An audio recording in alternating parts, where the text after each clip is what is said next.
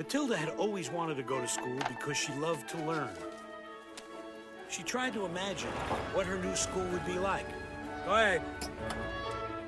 She pictured a lovely building surrounded by trees and flowers and swings. Well, there was a building and children. So regardless of what Trunchbull looked like, she was happy to be there. After all, any school is better than no school at all, isn't it?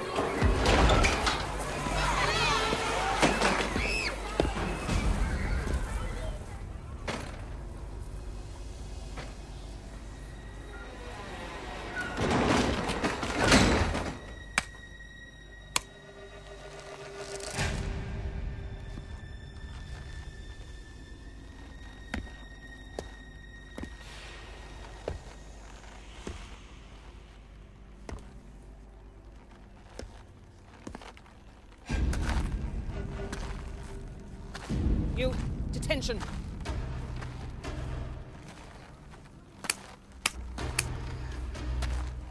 You're too small. Grow up quicker. Heads up, shoulders back, stomachs in. Stand up straight. Hey, sorry. Detention for you. That's okay. It's much better than being out there. Is that my teacher? No, that's the principal, Miss Trunchbull. You've got to be kidding. You squirts better skedaddle. I'm not kidding. The Trunchbull likes to snap a whip in there to see who's trying to hide. Stomach in. Change those socks. Too pink. I'm Matilda. Lavender. I'm Hortensia. Hi. She doesn't really hit children with that riding crop, does she? No, it's mostly for scare. What she does is worse.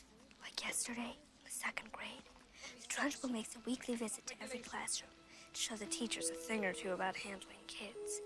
And Julius Rotwinkle ate 2 M&Ms during her lesson. And she caught him? Of course.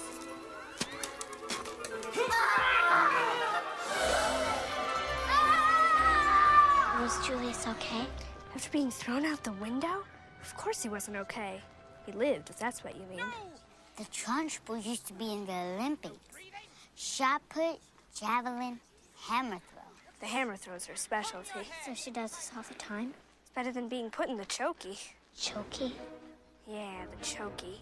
It's a tall, narrow hole in a wall behind a door.